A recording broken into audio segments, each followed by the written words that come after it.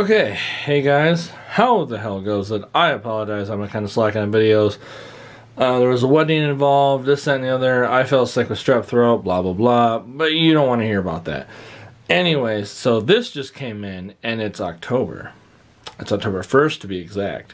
So you know damn well probably what came in if you follow my channel and, you know, see what I collect, obviously. Dinosaurs, Jurassic Park. So I came home from work and this was on the front porch and I'm like, you know what, let's do an unboxing video. So see, lovely box, let's open it.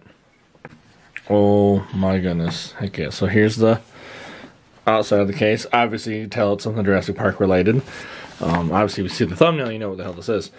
It kind of reminds me of like Jurassic Park 3 with how like the case looked on the VHS and the cover, like the brushed metal. Oh, this is actually a, I forget what it's called, but like it's sticking up. Like I forget what the heck that term is called.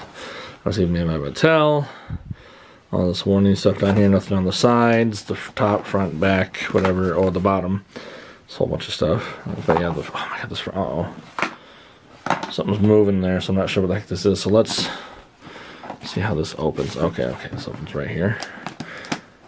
Okay, simple pull tab. Oh boy. Okay, alright. I'm excited. So let's see. Oh.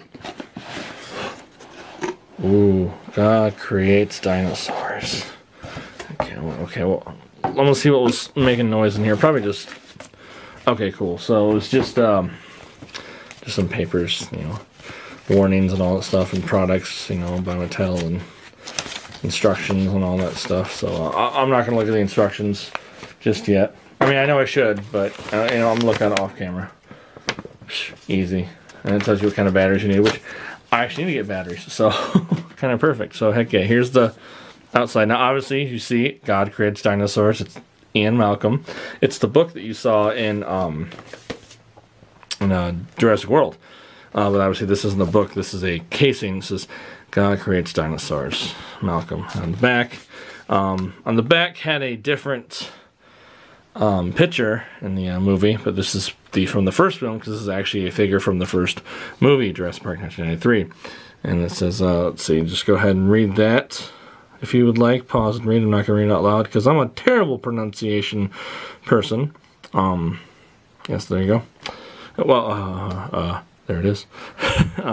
There's like a spot here. I think that's where the batteries go. I think that pops off. But okay, so it looks like pages. Looks like a big ass book. But let's see what's in it. Oh boy.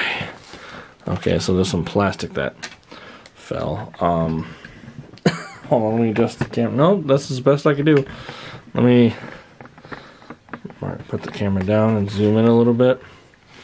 Oh heck yeah, this is so sick. Okay, let me zoom out so I can show you. So here's, I don't know how well you can see it. There's, don't fall over, Malcolm. Oh, actually, Malcolm comes out.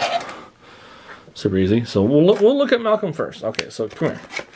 Look at Malcolm first. Then we'll look at the pricing. Oh, that was super easy to come out. Heck yeah, that is sick. I don't know what the heck this was covering up. Maybe the door back there or something. It was covering something. I don't know what it was covering. Hopefully nothing that we need. So heck yeah, here's Malcolm himself, sexy Ian Malcolm. Add to my Ian Malcolm collection. His head feels like it's kind of stuck in that position. I hope it's not. I mean, it's going to stay that way anyways, but heck yeah, here's the battle. He's like, I guess, battle damage. Let's see if I can get the camera to focus on his tiny face. Come on, focus on him. He's really trying. He's really trying. The heck, I had it a second ago. Okay, heck yeah, that's the best I can do. I'm sorry, folks. He's got a little chest hair. His shirt's open. His glasses are missing. He's got the, you know, damaged leg. His leg was broken by the T-Rex. I kind of wish there was a little more like open wound, or not open wound, but like the pant leg torn and whatnot. Oops, sorry, I didn't realize it wasn't focused. Got some watch right there, which is cool. Heck yeah, the necklace disappeared. You know, I've always wondered what his necklace was. I always try to find pictures, not really good photos online of what his necklace looks like. So if anybody can point me in the right direction, I would greatly appreciate it. So I think he's supposed to have his leg up like this, I believe, as he's sitting down, you know, like right here. But heck yeah, before, so that's Ian Malcolm. Oh, this is butt. Yeah, Ian Malcolm, like I said, he's like the battle damage version of what we got. And the articulation kind of feels, hold on, I want to take a look at it closer. I know like his you know, he's got some articulation in the ankle. They go back and forth. I don't know if they oh no, they pivot. That's not bad. They 360, which is cool. Heck yeah. I like how this part of the boot is like this is painted, but this part's not. Which doesn't bother me. Like that's painted, that's not. But again, it doesn't bother me. Like I said, it's gonna sit on a shelf. I'm not too picky on it. Like I said, he articulates. You know, you can stand him up and all that fun stuff. But I think he was stuck so much in that position, his head just permanently wants to stay that way. But I'm trying to. It's a bit rubbery, so it's a little bounce back and forth. It's not bad. Like so, the shirt's all rubber. You can open the shirt up a little more. Okay, it's you know, not too bad back there. Arm swivel. You got wrist. Oh, you got wrist articulation. Heck yeah. I don't know if that was. I don't know if that was on the other figures. I don't think it was.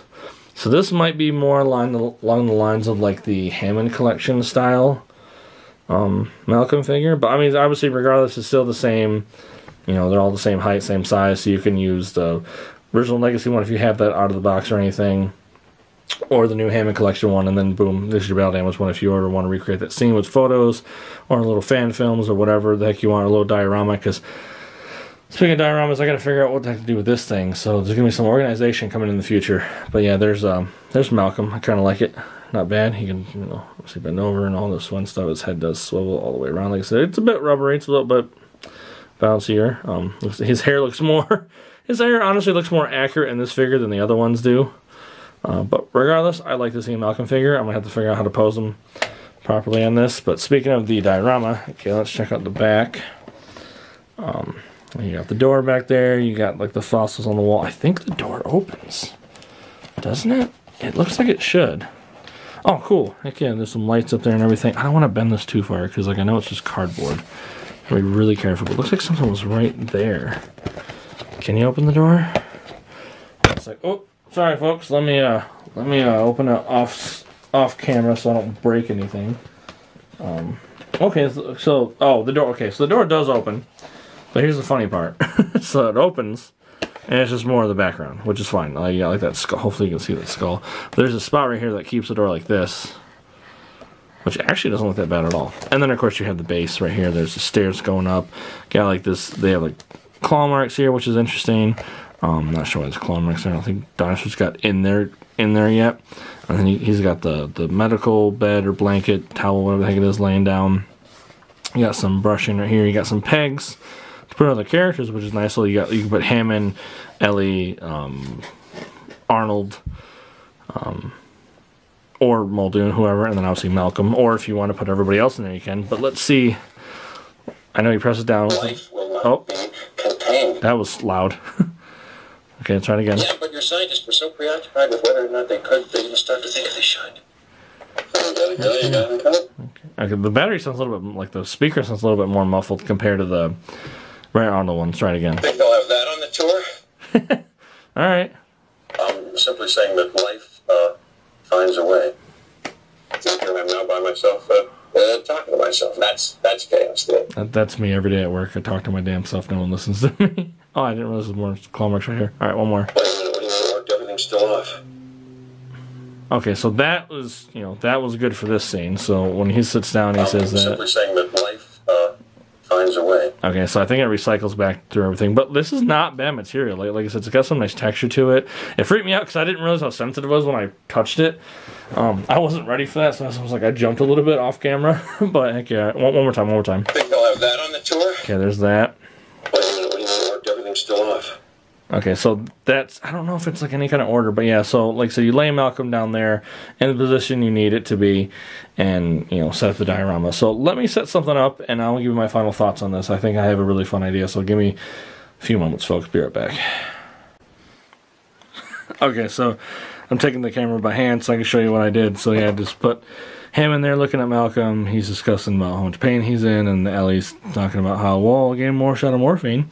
So heck yeah, I kind of like this little diorama. There's actually potential, like I said, there's some, there's pegs here and there for people to put their foot in there. Figures. I couldn't get Hammond to fit in there. I didn't want to fight with it or break him or anything, so I just kind of set him to the side like this. But he stands just fine. But Ellie had an issue standing, so I pegged her foot. Other than that, heck yeah, this is really cool. I like how Malcolm looks like sitting there. Let's see if I can do like a line. Yeah, but But your scientists were so preoccupied with whether or not they didn't start to think if they should. No, I was hoping for the one from this exact scene. Let's try it again. Life will not be contained. Close. One more. What do you mean it worked? Everything's still off. Okay, there we go. Okay, that worked. Okay.